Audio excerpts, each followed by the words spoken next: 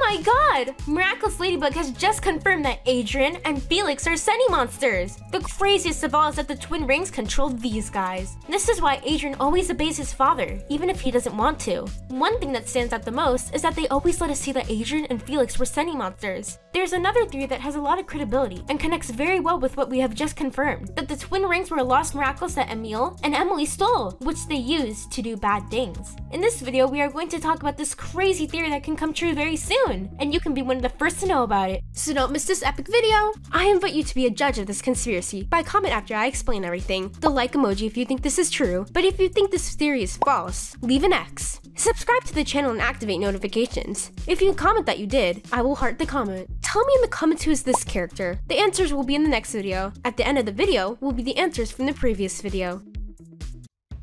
Let's start by mentioning that Gabriel Agreste did not know that the twin rings that he and Emily possessed were miraculous. If he had known, he would have surely used it fearlessly against Ladybug and Cat Noir. As we quoted in a previous video that I recommend you to watch, which will be in the pinned comment down below, Moth only wants to bring Emmy back to life. That's why he battles the heroes. It can be said that Gabriel's not as bad as the series makes him out to be. Leaving that issue aside, Adrien's mom was the only one who was interested in getting hold of the miraculous box. For this reason, she had the Moth and Mirai's prodigies. These were the only ones. She had also known Miraculous, which was the twin rings. This, she may have used with his twin sister, Emile, in secret and away from Miss Agreste. It is rumored that the twin rings are missing Miraculous from the Native American box that first appeared in the New York special. The silhouette of the space corresponding to the rings is identical to the rings. In fact, Gabriel held the twins in the same way as the silhouette. It seems that the animators made this animation so that we understand that they are the missing rings from the box. In case they are not, they may be the Gemini twin rings, since these prodigies exist. Not many people know that the YouTube channel Mundo Gloob has revealed that there are multiple boxes of Miraculous in the world of that series, which we know little by little.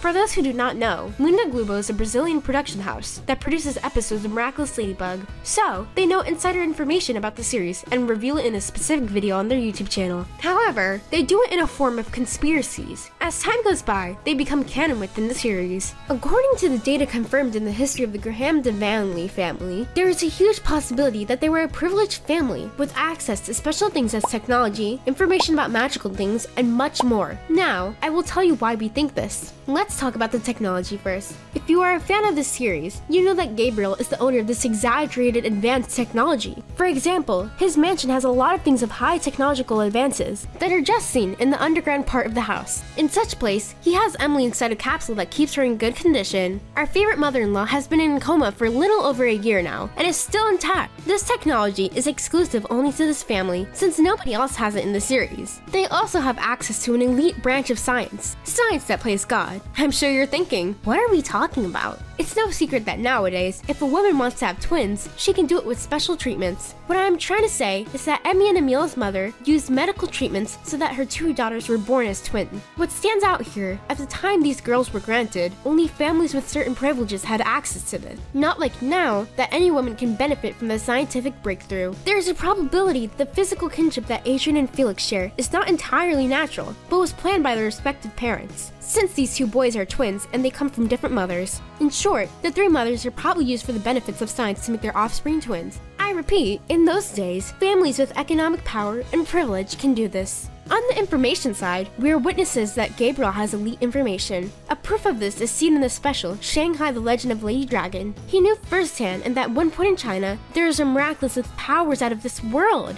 In addition, if you analyze the dialogues where we first met Chloe's mother, Audrey, she lets us know that she helped Gabriel's design to be seen by more people. But from one moment to another, she surpassed her in all aspects. Gabriel cannot do this to me! I'm the one who discovered him! Without me, he'd still be drawing his unworldly designs in his dismal, cramped studio!